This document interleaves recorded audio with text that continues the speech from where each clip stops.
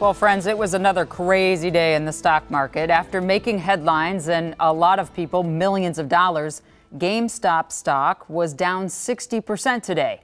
AMC was also down 40% if you're following along in this story. Both of those were targeted by a group of everyday people on Reddit who work together to game the system. But Gordon Severson explains how it's not just Wall Street that is feeling the wrath of the underdog these days.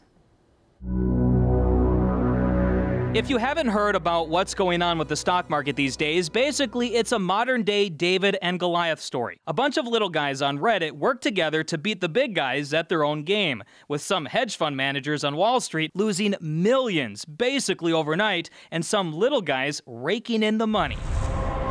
Sounds like something out of a movie, right? Well, actually, Hollywood is already on it, even though we're still in the middle of the movie. We don't know the ending yet. But is there an even bigger story here? It looks like there's an interesting power dynamic here that the little guy can have power to make changes, not just in the stock market, but it looks like in many other avenues. One person in their grandmother's basement can make some of these things start to happen. Dr. Mike Porter is a marketing professor at the University of St. Thomas. He says there has always been a struggle between the haves and have-nots, those with power and those without. But if enough have-nots work together, suddenly the little guy isn't so little anymore. That organizing function, and it can be organized for good, or it can also be used to organize insurrection. Over the last few years, we've seen groups of people do all sorts of things that previously seemed unimaginable.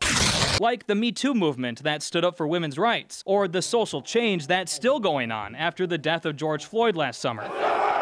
Or the thousands of people who stormed the U.S. Capitol last month. For better or worse, the little guys are starting to figure out how to make a big impact. There gets to be a point where the organization can say, it's going to be more painful for us to ignore these groups than it is for us to continue on the way that we've been continuing. With enough people on their side, groups can force companies, governments, entire countries to do almost anything. But it's not easy to get everyone together on the same page with the right message. One of the things that we've learned from looking at the internet and communities on the internet over the last couple of decades is that you can't force a community. You can't make that happen. And when it happens, Porter says it's sort of like catching lightning in a bottle. It's hard to recreate that magic. From the corporate side, once that lightning has been seen, people start saying, okay, how do we protect ourselves from that? Leaders are going to say, okay, now we don't like how that happened, and so we're going to put up different kinds of defenses. And the battle continues. Only now, Porter says the little guys are gaining more ground, sending a clear message to the powerful that you can't necessarily continue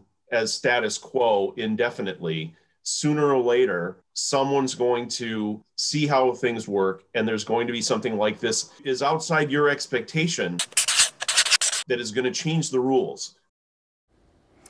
So experts say what happened in the stock market then could very likely happen again when online groups try to game the system, or basically just all play the same game. It's not even gaming the system. But big-time investors learned a pretty hard lesson here by the billions. So the next time this happens, they think they'll be ready for it, and they probably won't lose as much money as they did this time, but always another side to that coin. We'll be right back.